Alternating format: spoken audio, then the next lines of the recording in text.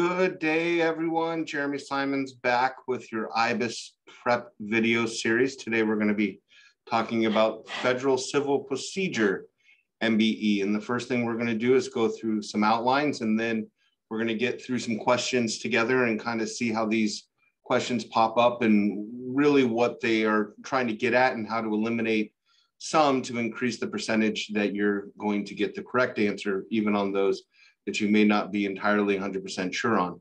Now, remember where the federal procedure fits in the whole scheme of things. During your process, you will have on the MBE contracts towards some criminal law type of things.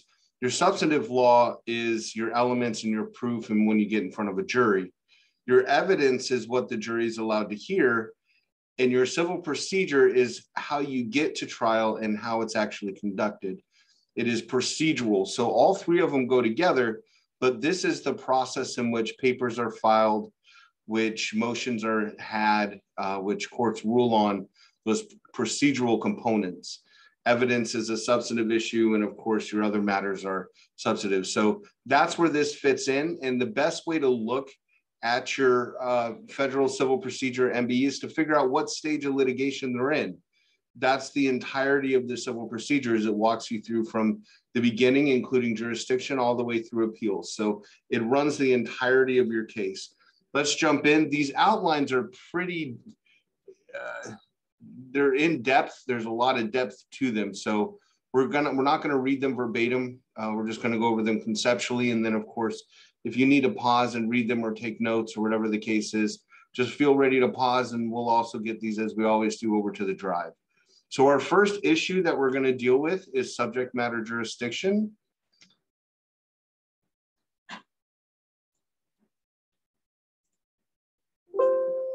Subject matter jurisdiction, there we go. Okay, so subject matter jurisdiction, sometimes reduced to SMJ, which, by the way, pay attention because sometimes in notes they will shorten motion for summary judgment as MSJ. So keep those two separate. Subject matter jurisdiction is whether the court has jurisdiction over the subject. That is the lawsuit or the dispute between the parties. It is entirely separate than personal jurisdiction being over the person or the corporation.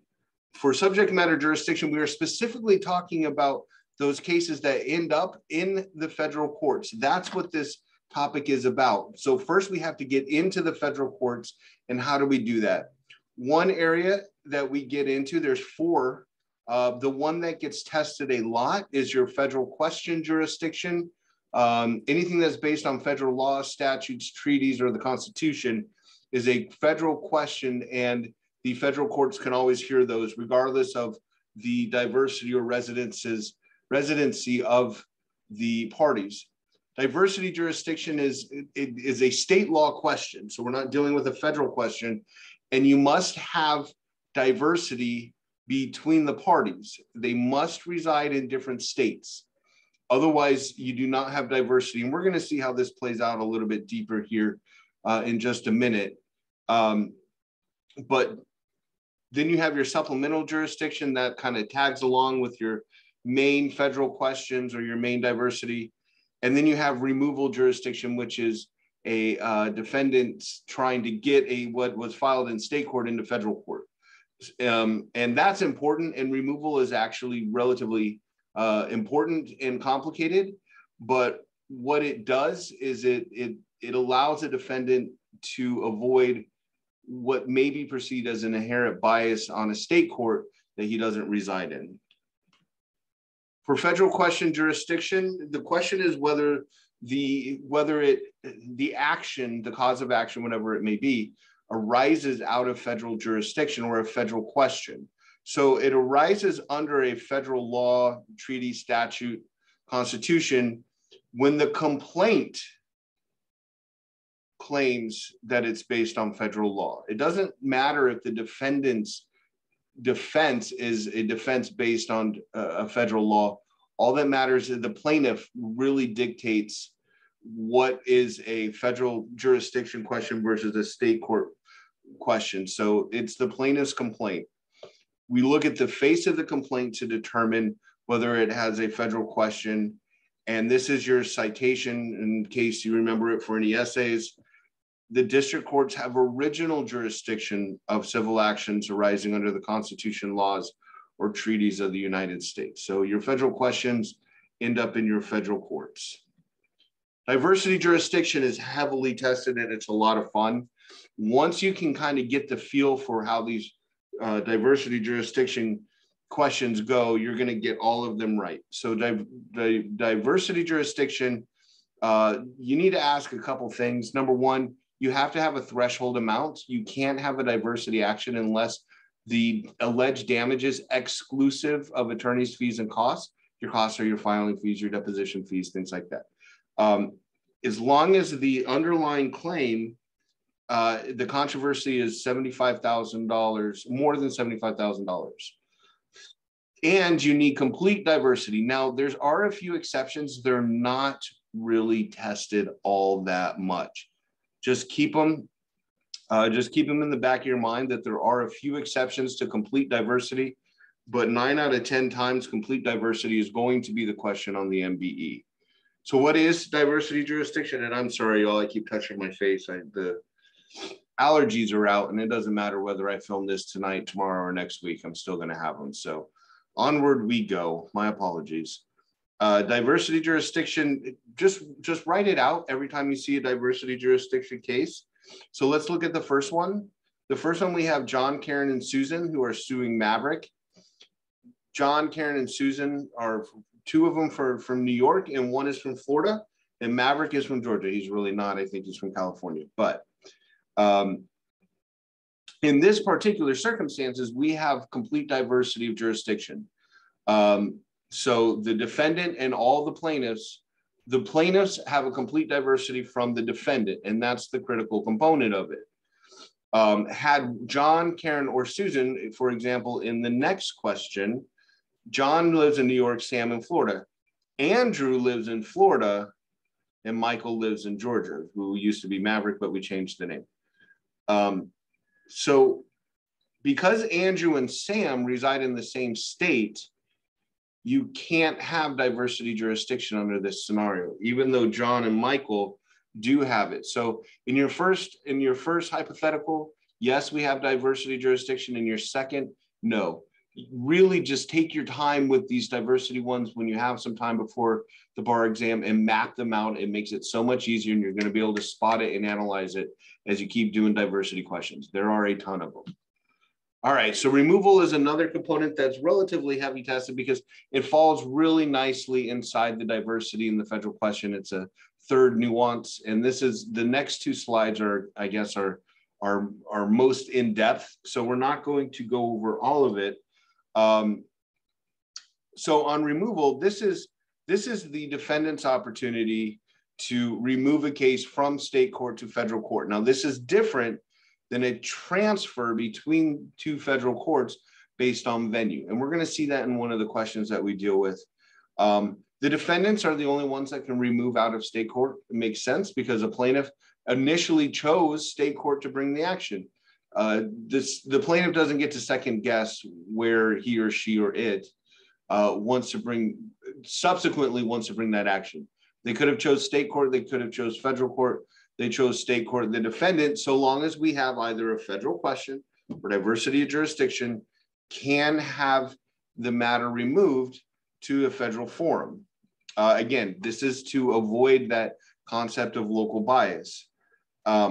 We talked about this, but it only proper to remove if it could have been brought in federal court anyways. So this allows them to test not only your understanding of federal question and diversity, but then to take on a third component of it. So really concentrate on these removal questions.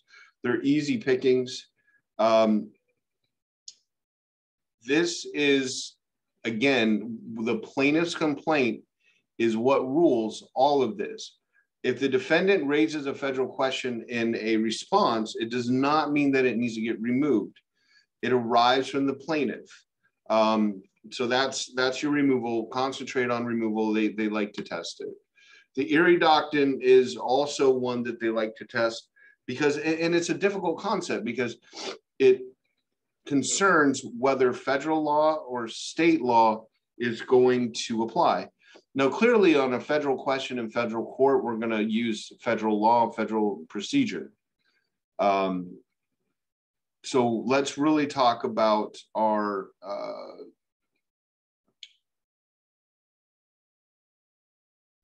state court cases. Like I said, we're dealing with a diversity case. In a diversity case based on state law, the court must apply the state substantive law. But if there is a federal law on point, then that directly conflicts with the state law, then you apply the federal law as long as it's valid. Federal rule of procedure is valid if it's procedural. And this is a component where we apply the state substantive law, but the federal procedural laws apply in the federal court. So you could have a tort action or a breach of contract action in Florida based on perhaps Florida's corporate law. It's filed in federal court, and let's assume it's fine. But any type of, let's say, motion for summary judgment or the pleading timelines or the service of process, the 90 days at the federal level versus 120 in Florida, all of those federal rule of procedures are going to apply. This is also critical because remember when we did evidence, state substantive evidence rules federal evidence rules apply. Your state law comes in on your substantive components of it. And I don't know if I'm making any sense on this, but remember that if it's brought under a state action under state law, even if there's diversity, state substantive law applies. That's how to win your case. Florida federal civil procedure applies from the date of filing in order to move through jury and appeal. Okay. It's very common to test these, and conceptually it's somewhat difficult to kind of articulate it, but the best way to do it is anytime you get these questions on the Erie Doctrine, just read through them carefully because it kind of starts to mesh and make sense with how the flow goes. This component of it, this outline, I think is probably more complicated than just looking at the questions and reviewing them and seeing how they're generally structured. Venue is clear, that's your choice of courthouse. That's different than your jurisdiction. Your jurisdiction is going to be, federal court versus state court. For venue, that determines which district court is appropriate. We already know it has to be in federal court. That's your jurisdictional component. Now the question is which one. That's your venue question.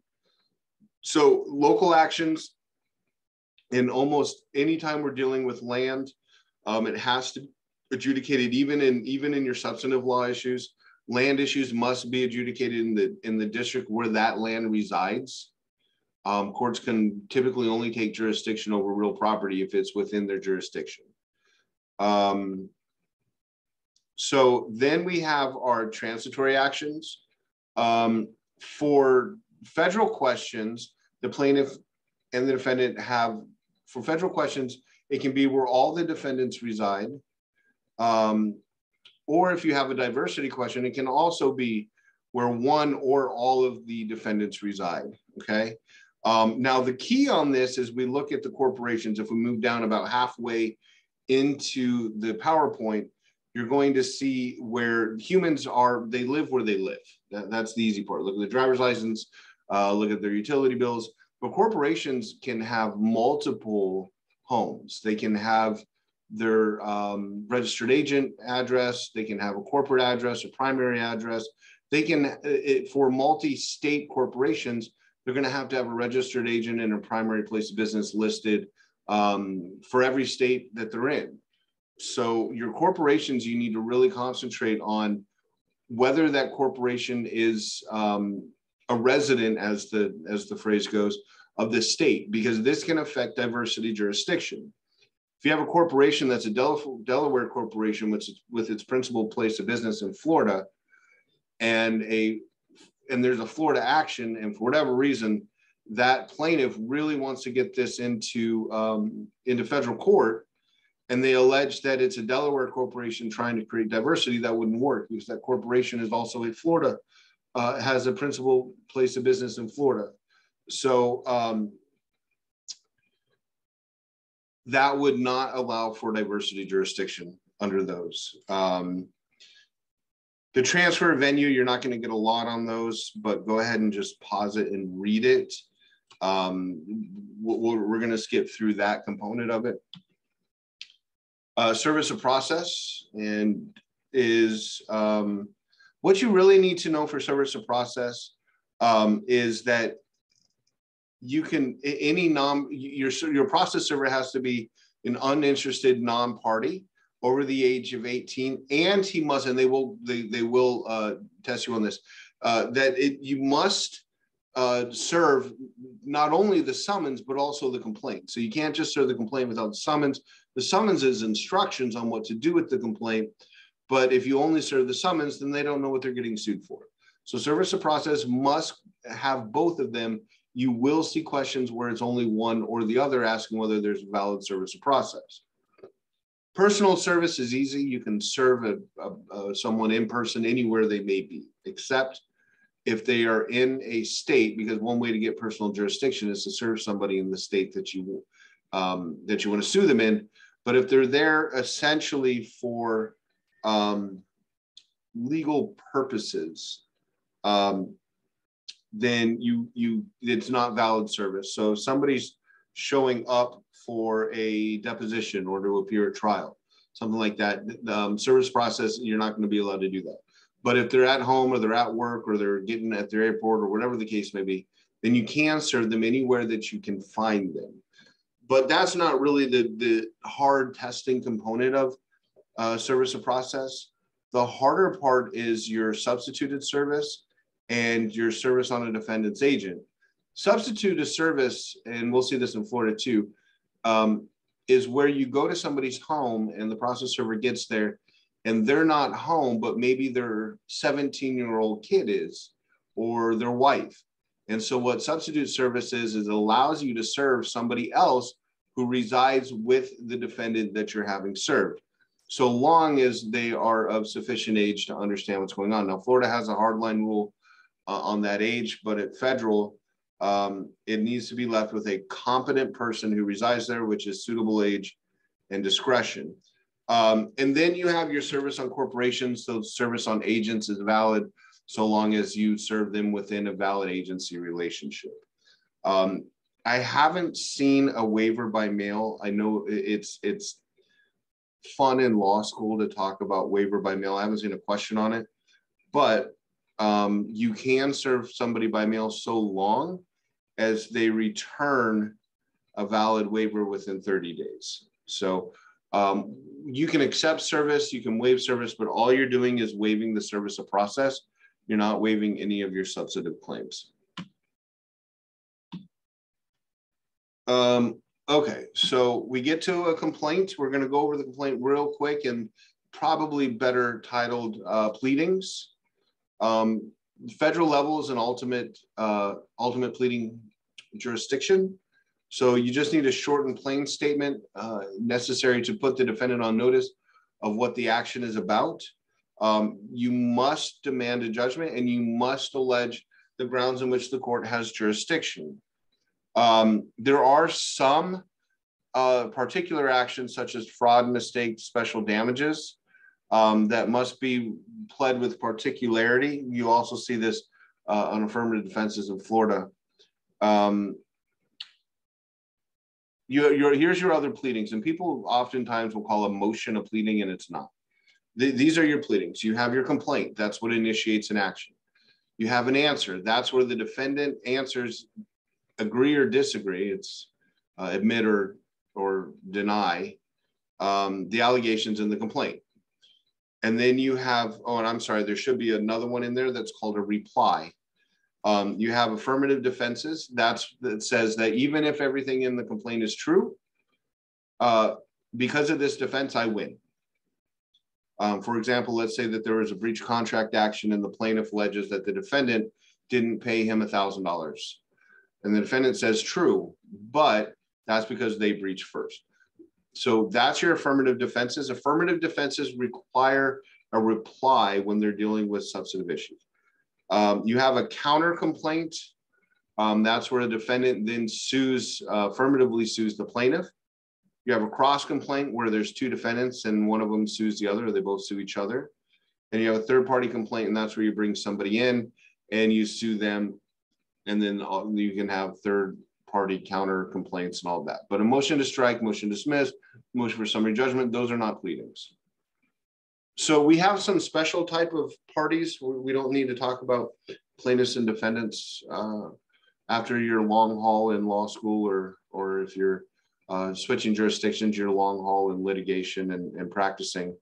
We're going to assume that you know what a plaintiff and defendant are. So let's talk about some of the more interesting ones. First one is you have these joinders. And so you have to join a party that's necessary and indispensable. If you don't, you could be subject to dismissal. They are absolutely necessary and indispensable for the full adjudication of the action. An impleader is when a petition or complaint brought in a lawsuit by a plaintiff or defendant against a third party who may be liable to the plaintiff or defendant. So what you do is you have your normal plaintiff and defendant, and typically what a defendant will do is sue a third party and say, look, if I'm liable, this person's liable as well. So that's where you implead and bring a third party into the action. An interpleader is interesting, and they will test it, but not a lot. Conceptually, it's a lot of fun.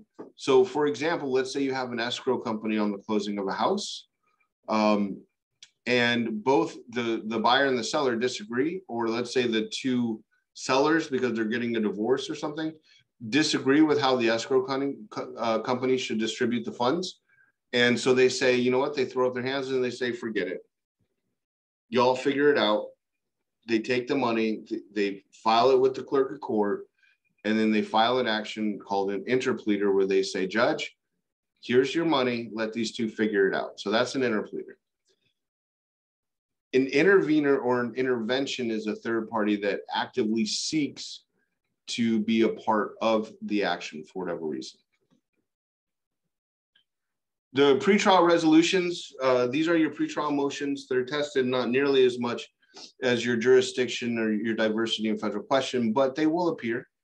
The motion depends on what stage you're at to determine whether it's what the burden is. And I will tell you that the closer you move to trial and the more paperwork there is in the file, the easier it is for some of these dispositive motions to work. So a motion to dismiss is typically the first motion that gets filed, and typically it's filed before even an answer or anything else. So what it says is, it says, judge, you can take every fact of this complaint as true, and even if you do that, they cannot win. They failed to state a cause of action. There's an element that they can't meet. There's statute of limitations issues. Maybe it's a statute of fraud issues, whatever the case may be. But you say, judge, you take it all as true. We still win. You can only look at the four corners of the complaint, and the court can do it either with prejudice. For example, a statute of limitations issue, if there's no way to cure it, there's nothing to go back and amend, or they can do with leave to amend, which gives you a second crack at it. Motion for judgment on the pleadings, that's typically done when all the pleadings are closed. So you have your complaint, let's say you have an answer and a counter petition, you have a reply and an answer to the counter petition, and then you have a cross claim between the defendants, and you have answers and affirmative defenses between them with replies to it. So you can see how complicated it can get. But when the pleadings are done, you can ask the judge and say, judge, look at the pleadings. If you read all the pleadings together, there's no way the plaintiff can win. That's what a judgment on the pleadings is. The reason it's different than a motion to dismiss is because you can bring in additional pleadings other than just the motion, other than just the complaint. So you're now looking at all the pleadings, which is why it's important to note that what a pleading is and what a motion is. And then you have a motion for summary judgment. The motion for summary judgment at the federal level and the state level of Florida are now exactly the same, by the way. A motion for summary judgment, you can use affidavits. You can use those types of things, so you can go outside of the pleadings to a certain extent. And so what a motion for summary judgment says is, judge, taking everything in the light most favorable to the non-moving party, that there's no genuine issues of material fact and a moving party is entitled to judgment as a matter of law. So you can provide supporting evidence, supporting affidavits. Let's say that it's a negligence case, and the question is whether the light was red or green. The plaintiff alleges it was red. The defendant alleges it was green. The defendant comes across a security video that clearly shows that it was his color. So he gets an affidavit from the custodian of the camera on the date and time and submits the video along with the affidavit, and there's no way to rebut it. No need to go to trial. You can have a voluntary dismissal. Remember, it's a rule of one. So you can voluntarily dismiss once without prejudice, and it's not considered on the merits. If you file again and dismiss again, it is an adjudication on the merits. An involuntary dismissal is forced upon the plaintiff, and it is considered an adjudication on the merits. Trial is where we all try and get, where our clients never want us to get, but where a trial attorney, it's what keeps us involved in this crazy area of professionals. So you have a jury. The jury is, I mean, it is what it is. You have to impanel a jury. And then you have a voir dire. That's how you can ask questions to a jury. You can also voir dire a witness to check the veracity. We do voir dires of expert witnesses under Daubert outside of the presence of the jury in order to establish whether they're actually considered an expert or not under Daubert. And Daubert, of course, is discussed in the evidence. They will, so you can get a motion for judgment as a matter of law, and you do that at trial at the close of evidence, and it's where reasonable minds could not disagree with the outcome as the evidence is presented.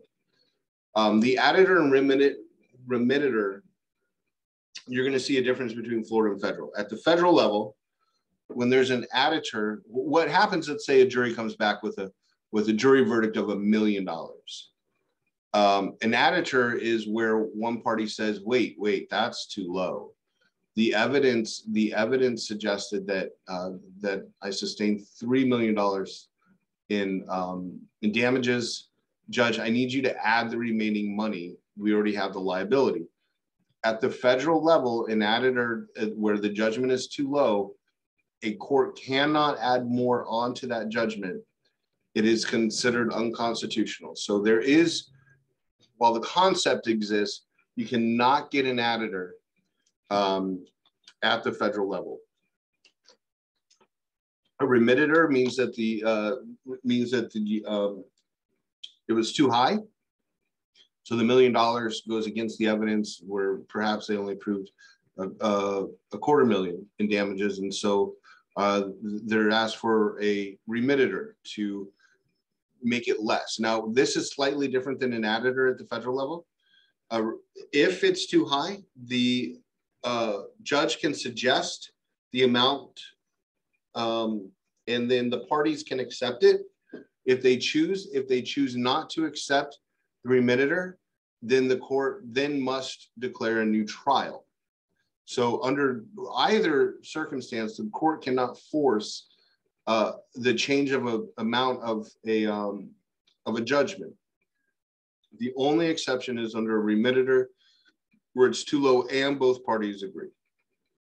You can move to set aside a judgment.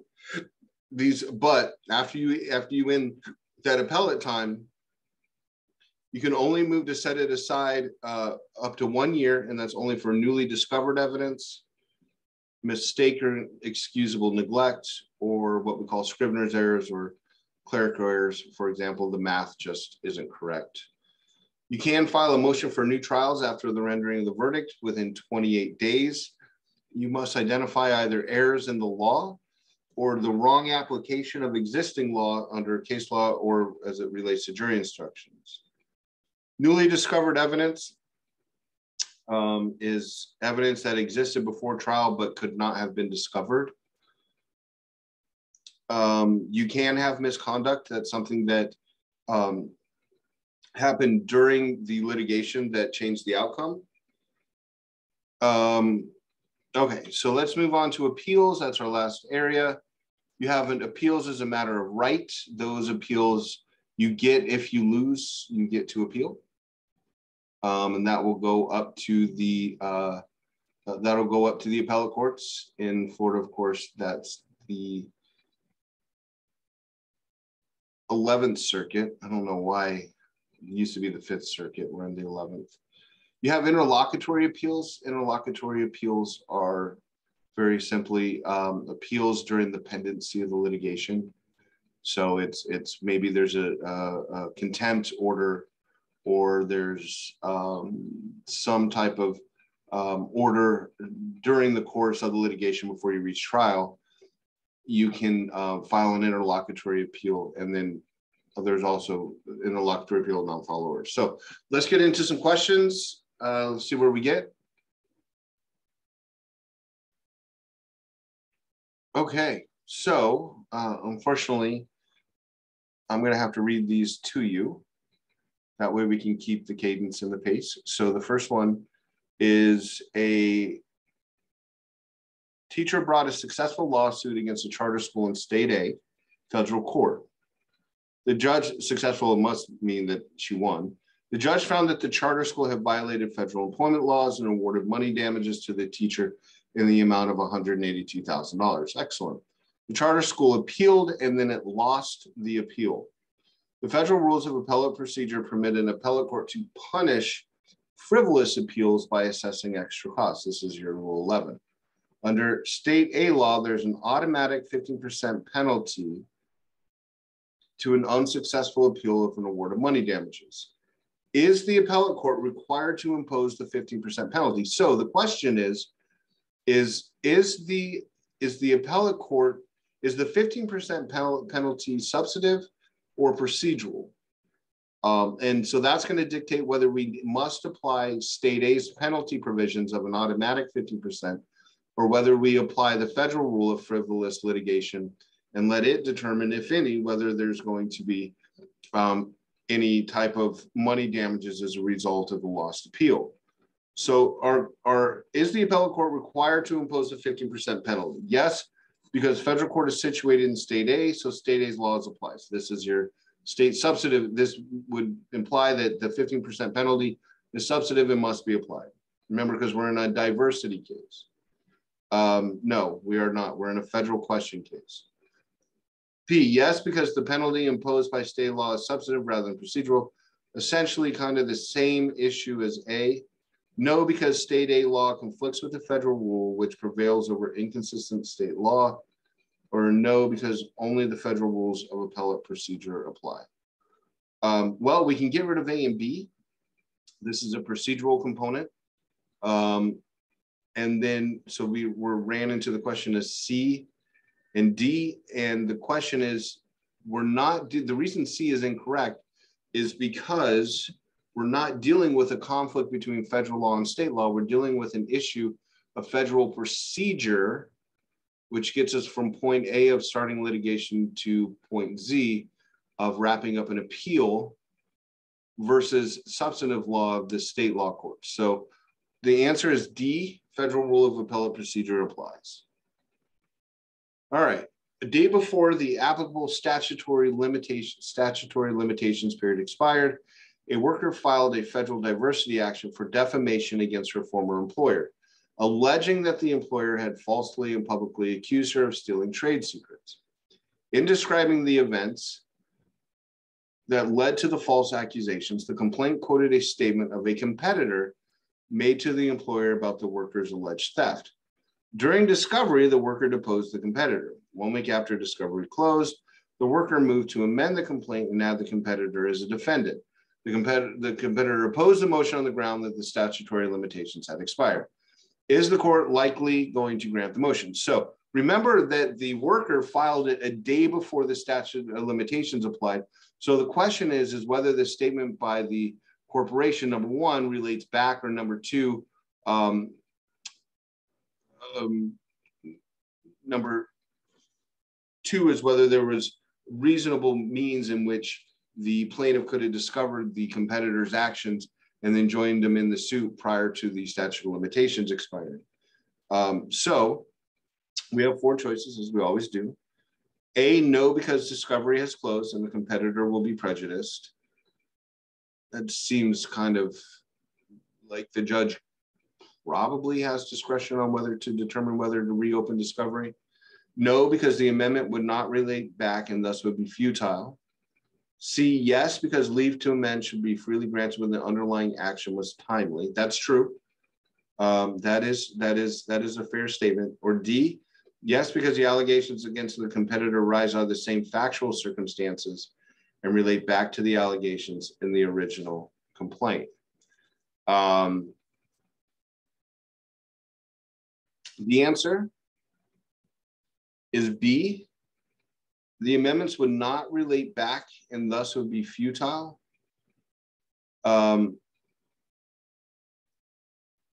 Because they won't relate back, to add the competitor in when the competitor is simply going to defend on the issue of statute of limitations, and we know it doesn't relate back, or number two, that the plaintiff should, that the former employer should have known about, the worker should have known about the statements, or the former employer should have known about the statements. Either one of them should have known about the statements prior to the filing. So unfortunately for this cause of action, the employer loses the ability to bring in the competitor because the statute of limitations has ran and because the competitor was well known at the initiation of it. And so it would not relate back and would be futile. All right, a man's wife filed a diversity action in state A, federal court, against a life insurance company to recover life insurance proceeds pursuant to the accidental death provision of her husband's life insurance policy. That's a lot of use of the word life. The evidence showed that the man was last seen on a business trip 5 years ago and has not been heard from since. His body was never recovered. Under state A law, the party seeking recovery under an accidental death policy has the burden of establishing the insured's death. The wife and the insurance company both filed motions for summary judgment based only on the evidence in the record, which means based only on the evidence that we read in this question, which party is likely to prevail on a motion for summary judgment.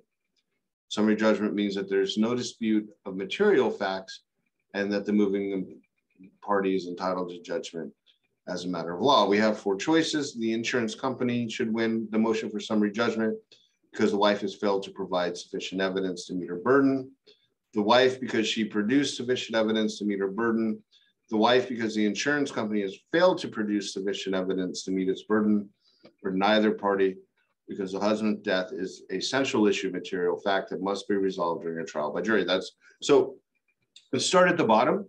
A material fact can be resolved as long as there's no dispute of that genuine material fact. So that makes D the wrong answer. C is wrong because the insurance company doesn't have the burden. It's the wife's burden. B is wrong because the wife just can't, she literally cannot prove that her husband is dead. He could be in Morocco. We have no idea. That means that A is correct because the wife has failed to meet her burden. She has to show that her husband is deceased under the terms of the life insurance policy. Therefore, the court will grant the insurance company's motion for summary judgment.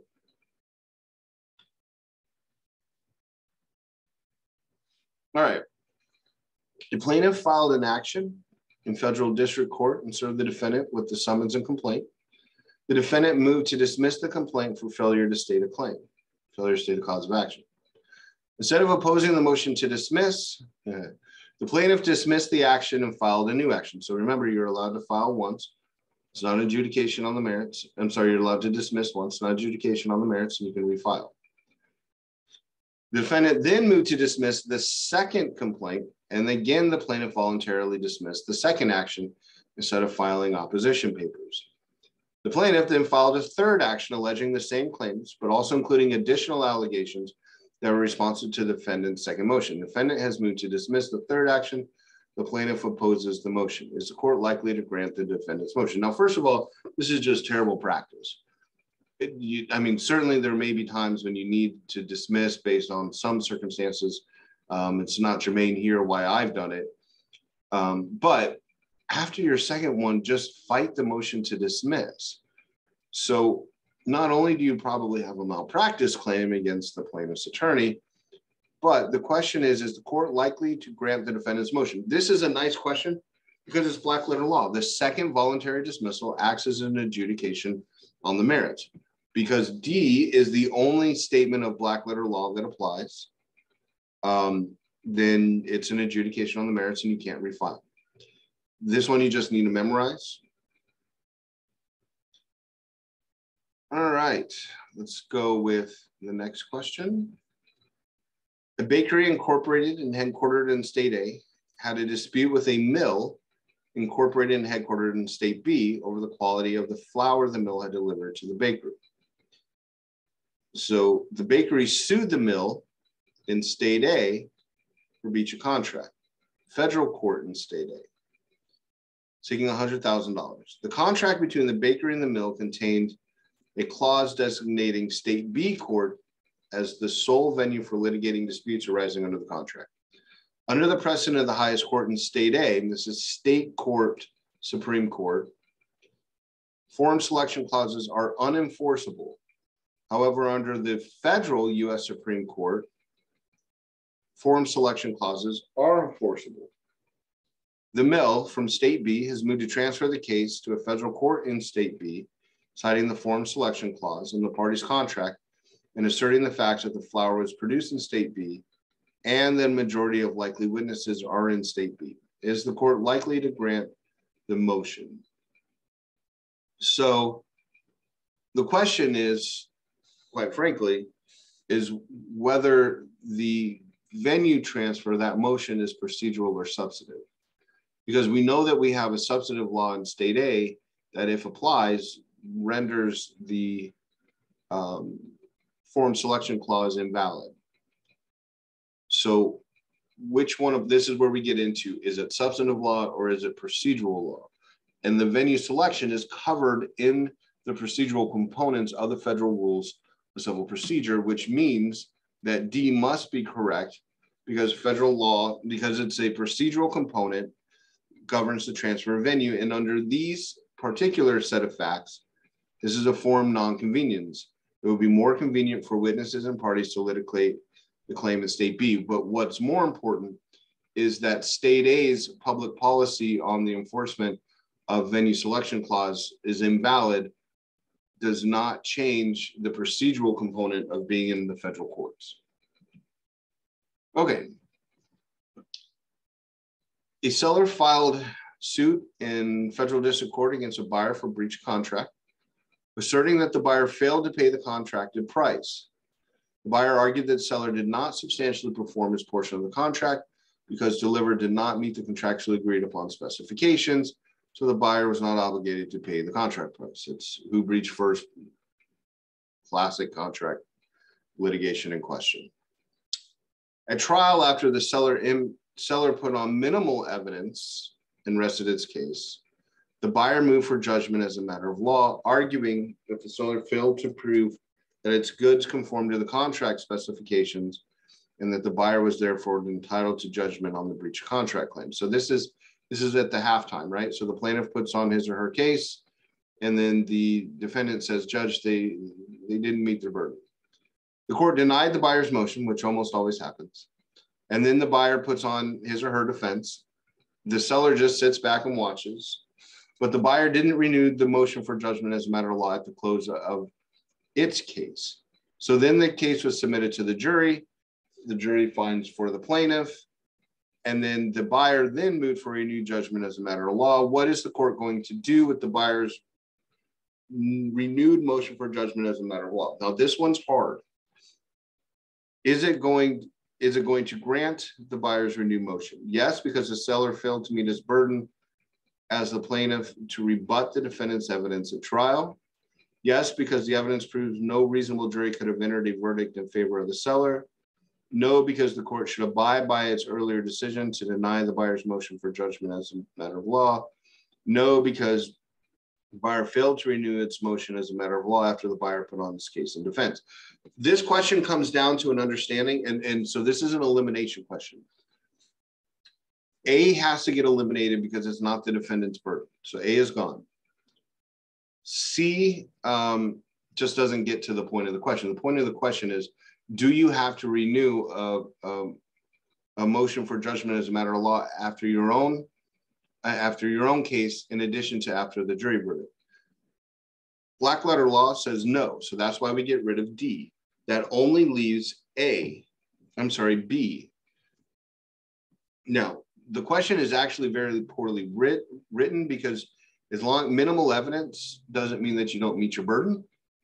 But apparently what they're trying to tell us here is minimal evidence means that they did not meet their burden. So I don't know, but nevertheless, the point of the question is whether you must file a renewed motion for judgment as a matter of law at the close of the defendant's evidence, and the answer is no. And then you just eliminate the other one so you can get to B, which is the best answer on a poorly written question. Okay, so before filing a federal civil action against a seller, a buyer's attorney unsuccessfully tried to settle with the seller's attorney. Fair enough, happens all the time. 3 days before the limitations period on the buyer's claim expired, buyer's attorney told the seller's attorney that she would file a complaint that day and asked the seller's attorney whether he would accept service of the summons and complaint. Fair enough, happens all the time. The seller's attorney agreed to, happens all the time as well. The buyer's attorney then files the complaint with the court, but forgot to serve the seller's attorney. So he's got a complaint and a summons sitting out and nobody's done anything with it. So 4 months later, the buyer's attorney received a voicemail from the seller's attorney asking whether she ever filed the buyer's complaint because it was never served. The buyer's attorney immediately mailed a copy of the complaint to the seller's attorney. Then the seller's attorney a week later sought to dismiss the action to failure to effect timely service process. Is the court likely going to grant the seller's motion to dismiss? So this is a tough question because what's at stake is huge. Because if the court dismisses the action for failure to properly serve within the time period, which is 90 days, the statute of limitations is ran. So the action gets dismissed, and that means that the plaintiff's done. Their case wins or loses on this exact question, and this isn't unusual, unfortunately.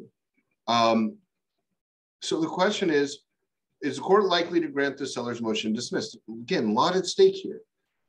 A, no, because under the federal rules of civil procedure, the filing of the complaint commences an action and the buyer's complaint was timely filed. Well, that's true, except we didn't have service process in time. No, because the seller's attorney had notice of the complaint and agreed to accept service. Well, that's true, except for you have to have service process within a specific amount of time. Yes, because the buyer's attorney did not show good cause for a failure to effect timely service. Or yes, because limitations period expired without timely service. So D is wrong because as long as the complaint is commenced prior to the statute of limitations expiring, then your cause of action is timely. However, unless you show good cause, you have to serve a copy of the summons into the complaint. Remember, within 90 days, that's the statutory time period under the federal law. If you don't do it, then you don't have good cause, which essentially means excusable neglect, which means your paralegal sent it out to the process server, but the process server forgot to serve it because he got in a car accident and was in the hospital for 89 days. That's excusable neglect. The plaintiff's attorney filing the lawsuit and saying, oops, I forgot to send it over, that's malpractice, which is not excusable neglect. So we wish the plaintiff's attorney luck in the malpractice action that he or she is going to face, probably for a lot of money. But as far as the question is concerned, the answer is C. There is no good cause, and therefore the matter will be dismissed. All right. So a record label sued 10 disc jockeys in a single suit in federal court alleging that in violation of federal law, so we have a federal question, the disc jockeys pirated music that the record label sought to distribute in exchange for payment. I remember these programs when I was in law school. I don't think we have these anymore. We were still buying stuff off CDs. The disc jockeys did not know one another and did not communicate with one another when they engaged in alleged piracy over a 6-month period. So we have these random disc jockeys from all over the place who independently apparently pirate all this music. They have to play it on the air because they're disc jockeys. How else would they get fat? Each disc jockey took the position that he or she was a first-time violator, which matters here in a minute. The disc jockeys moved to sever the record label suit for improper joinder because the record label sued all 10 disc jockeys, and they're saying that they don't have any connectivity to each other. So as well as to dismiss for failure to state a claim on which relief can be granted. In support of their motion for failure to state a claim upon which relief can be granted, the disc jockeys argued for an interpretation of the relevant federal law that accepted first-time violators from liability. And that's what each one of them is saying. The first-time violators, federal law says, because I'm a violator, I understand I can't do it again, but you can't sue me for damages because that's what federal law says. So should the court grant the disc jockeys motion to sever for misjoinder? Now remember, there's also a motion to dismiss. So the question is, what do we do with that? Should court grant the disc jockeys motion to sever misjoinder? Yes, because there is no question of law or fact that is common to all disc jockeys in this lawsuit. Well, there is a question of law that's similar. The question of fact is, we don't really see that. We don't know. They didn't act in concert. We don't know which songs they downloaded. They certainly weren't in cahoots with each other. Yes, because the record label failed to assert a right to relief arising out of the same transaction, according to a series of transactions or occurrences. No, because the record label is alleging that the disc jockeys engaged in piracy during the same time period, so the claim arises out of the same transaction, which, quite frankly, just logically makes no sense. No, because the appropriate action is for the court to postpone a ruling on the motion to sever until it decides the motion to dismiss. Quite frankly, I like D.